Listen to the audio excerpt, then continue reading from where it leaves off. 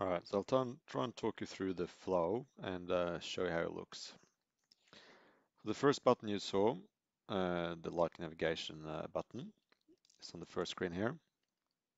We just do that as a small screen, single button. It only shows up if the case actually has emails with attachments attached to them. Otherwise, the users can't see them. We assign the user variable, and then we pull up the email selection page.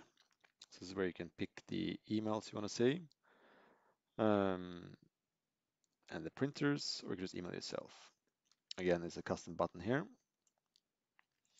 And then we pull all the content links, we pull the case details, and we pull the email data for the body later. We assign and we count. Very simply, what this does is it sets the variables for who's going to receive the emails. And if only one, we just send the single email, then the flow stops. Just get the one attachment. See, I'm talking about the emails being sent here. I'll show what that is.